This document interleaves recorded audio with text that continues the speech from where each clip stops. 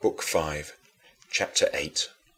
Thou didst so deal with me, therefore, that I was persuaded to go to Rome and teach there what I had been teaching at Carthage. And how I was persuaded to do this I will not omit to confess to thee, for in this also the profoundest workings of thy wisdom and thy constant mercy toward us must be pondered and acknowledged. I did not wish to go to Rome because of the richer fees and the higher dignity which my friends promised me there, though these considerations did affect my decision.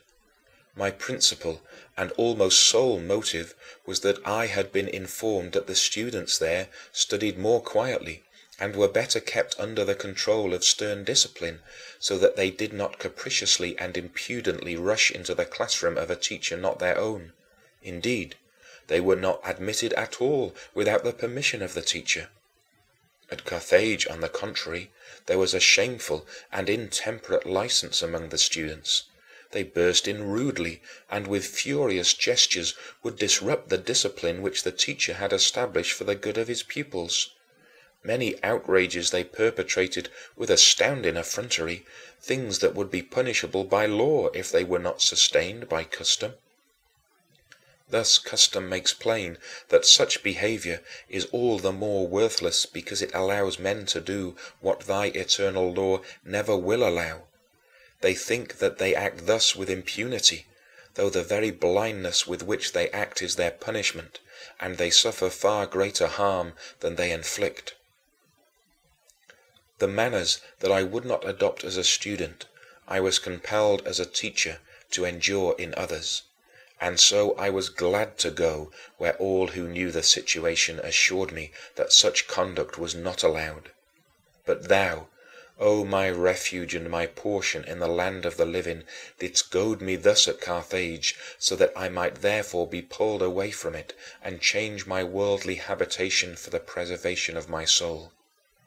At the same time, thou didst offer me at Rome an enticement, through the agency of men enchanted with this death in life, by their insane conduct in the one place and their empty promises in the other.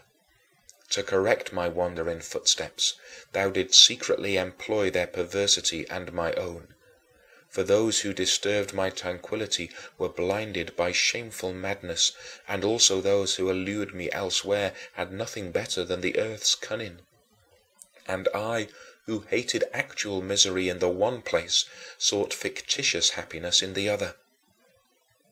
Thou knewest the cause of my going from one country to the other, O God, but thou didst not disclose it either to me or to my mother, who grieved deeply over my departure and followed me down to the sea. She clasped me tight in her embrace, willing either to keep me back or to go with me. But I deceived her, pretending that I had a friend whom I could not leave until he had a favorable wind to set sail. Thus I lied to my mother, and such a mother, and escaped. For this too thou didst mercifully pardon me, fool that I was, and didst preserve me from the waters of the sea for the water of thy grace, so that when I was purified by that, the fountain of my mother's eyes, from which she had daily watered the ground for me as she prayed to thee, should be dried. And, since she refused to return without me, I persuaded her, with some difficulty, to remain that night in a place quite close to our ship, where there was a shrine in memory of the blessed Cyprian.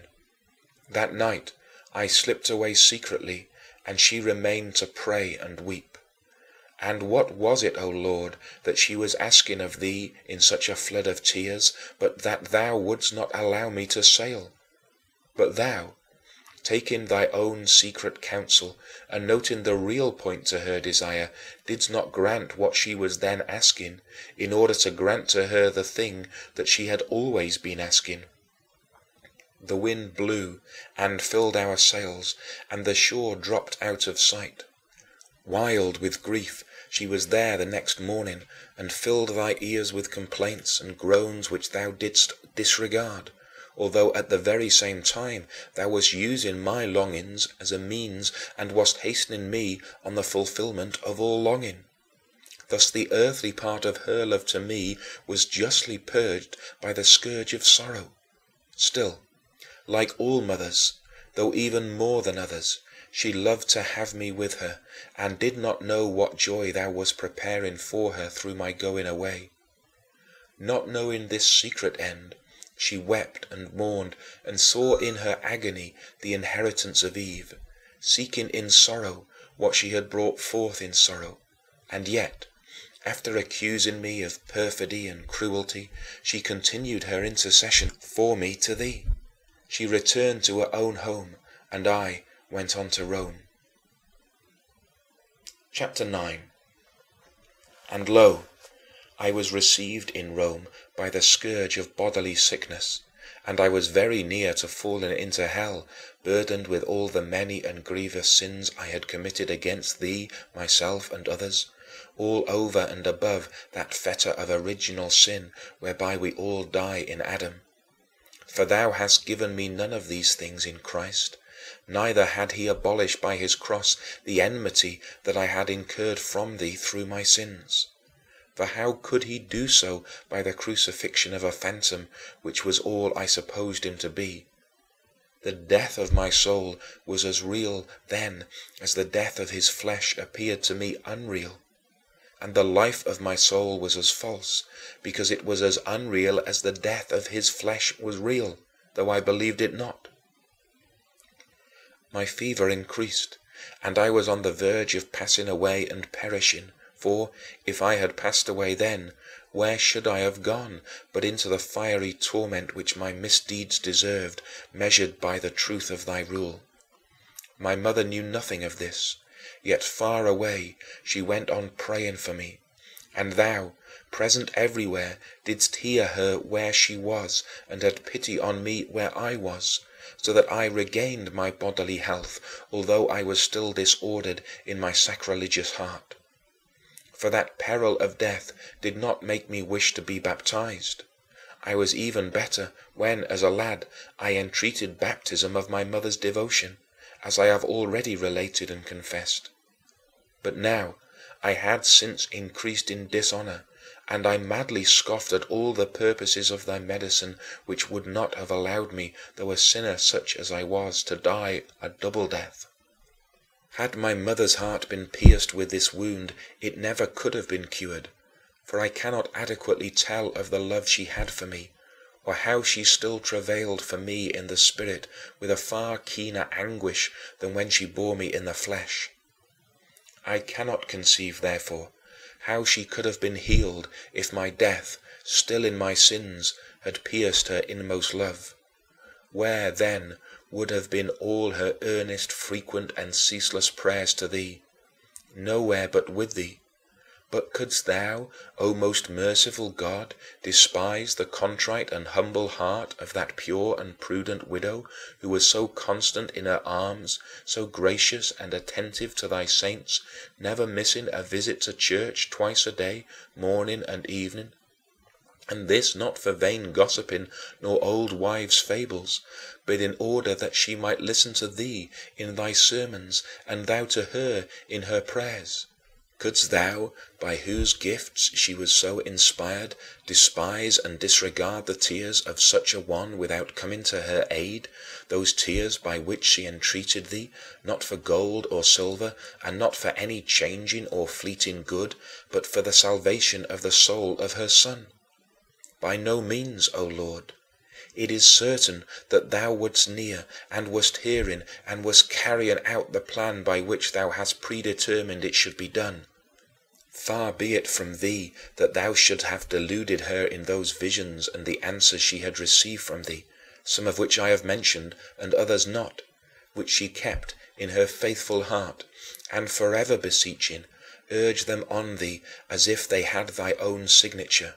For thou, because thy mercy endureth forever, hast so condescended to those whose debts thou hast pardoned, that thou likewise dost become a debtor by thy promises. Thou didst restore me then from that illness, and didst heal the son of thy handmaid in his body, that he might live for thee, and that thou mightest endow him with a better and more certain health. After this, at Rome, I again joined those deluding and deluded saints, and not their hearers only, such as the man was in whose house I had fallen sick, but also with those whom they called the elect. For it still seemed to me that it is not we who sin, but some other nature sinned in us. And it gratified my pride to be beyond blame, and when I did anything wrong, not to have to confess that I had done wrong, that thou mightest heal my soul because it had sinned against thee. And I loved to excuse my soul and to accuse something else inside me, I knew not what, but which was not I. But assuredly it was I, and it was my impiety that had divided me against myself. That sin, then, was all the more incurable because I did not deem myself a sinner. It was an execrable iniquity, O God omnipotent, that I would have preferred to have thee defeated in me to my destruction than to be defeated by thee to my salvation. Not yet, therefore, hast thou set a watch upon my mouth and a door around my lips, that my heart might not incline to evil speech to make excuse for sin with men that work iniquity. And, therefore, I continued still in the company of their elect. But now, hopeless of gaining any profit from that false doctrine, I began to hold more loosely and negligently even to those points which I had decided to rest content with if I could find nothing better. I was now half inclined to believe that those philosophers whom they called the academics were wiser than the rest in holding that we ought to doubt everything, and in maintaining that man does not have the power of comprehending any certain truth, for, although I had not yet understood their meaning, I was fully persuaded that they thought just as they are commonly reputed to do. And I did not fail openly to dissuade my host from his confidence which I observed that he had in those fictions of which the works of man are full. For all this, I was still on terms of more intimate friendships with these people than with others who were not of their heresy. I did not indeed defend it with my former ardor, but my familiarity with that group, and there were many of them concealed in Rome at that time, made me slower to seek any other way. This was particularly easy, since I had no hope of finding in thy church the truth from which they had turned me aside, O Lord of heaven and earth, creator of all things visible and invisible. And it still seemed to me most unseemly to believe that thou couldst have the form of human flesh and be bounded by the bodily shape of our limbs. And when I desired to meditate on my God, I did not know what to think of but a huge extended body, for what did not have bodily extension did not seem to me to exist, and this was the greatest and almost the sole cause of my unavoidable errors. And thus, I also believed that evil was a similar kind of substance, and that it had its own hideous and deformed extended body, either in a dense form, which they call the earth, or in a thin and subtle form, as, for example, the substance of the air, which they imagined as some malignant spirit penetrating that earth. And because my piety, such as it was, still compelled me to believe that the good God never created any evil substance, I formed the idea of two masses, one opposed to the other, both infinite, but with the evil more contracted and the good more expansive. And from this diseased beginning, the other sacrileges followed after. For when my mind tried to turn back to the Catholic faith, I was cast down, since the Catholic faith was not what I judged it to be.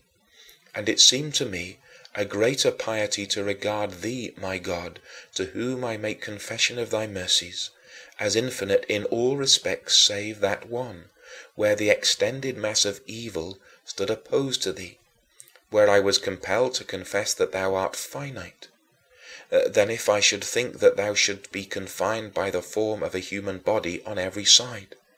And it seemed better to me to believe that no evil had been created by thee, for in my ignorance evil appeared not only to be some kind of substance, but a corporeal one at that,